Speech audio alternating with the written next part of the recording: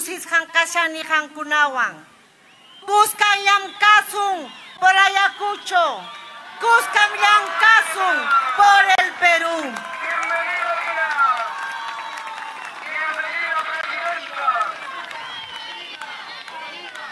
Señor Gobernador Regional de Ayacucho, señor Presidente de la Asamblea Nacional de Gobernadores del Perú, señora Ministra de Vivienda, señor Ministro de Transportes y Comunicaciones, señor Ministro de Desarrollo e Inclusión Social, estimadas hermanas y hermanos de esta hermosa región ayacuchana, estimados señores de la prensa, señoras y señores, como ya lo dijo el gobernador, 30 años o más de olvido para Ayacucho, pero no solamente para Ayacucho, sino para el Perú.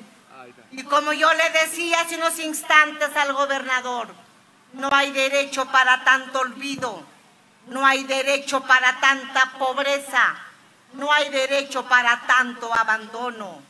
¿Dónde han estado los presidentes anteriores? ¿Dónde han estado las autoridades anteriores? Ha tenido que venir una mujer presidenta para tratar a todos los peruanos como a sus hijos.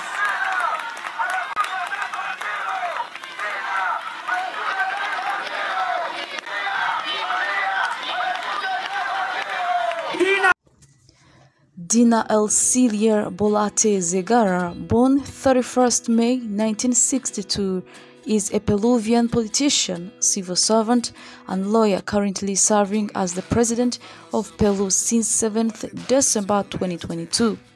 She had served as the first vice president and minister at the Ministry of Development and Social Inclusion under President Pedro Castillo. Before then, she served as an officer at the National Registry of Identification and Civil Status from 2007 until 2022.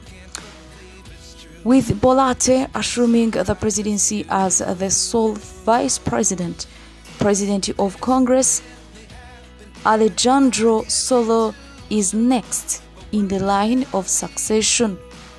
Boluarte is the first woman to become president of Peru. Initially a member of Free Peru, she was sworn in following President Pedro Castillo's attempt to dissolve Congress, citing legislature's obstruction of his government, which resulted in his impeachment, ousting, and arrest. Her presidency comes during a period of political turmoil in Peru that began in 2017, as she is the 6th president in 5 years.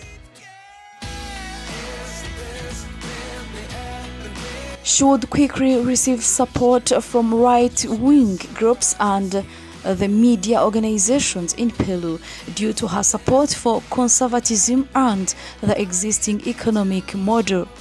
Boluarte created a coalition with the majority right-wing Congress of Peru, which had lost but not conceded the 2021 Peruvian general election, and the Peruvian armed forces, raising concerns about a civilian military government forming. During her first months as president, protests against her government emerged across Peru, during which authorities perpetrated the Ayacucho massacre and Juliaca massacre. Analysts said that the Boluarte administration was undergoing democratic backsliding and heading towards authoritarianism, while her government's crackdown of protests. Freedom House, moving Peru from free to partly free in the 2023 Freedom in the World. Boluarte praised the armed forces despite their violent actions and said that though she was the commander-in-chief of the military, she had no control over their decisions.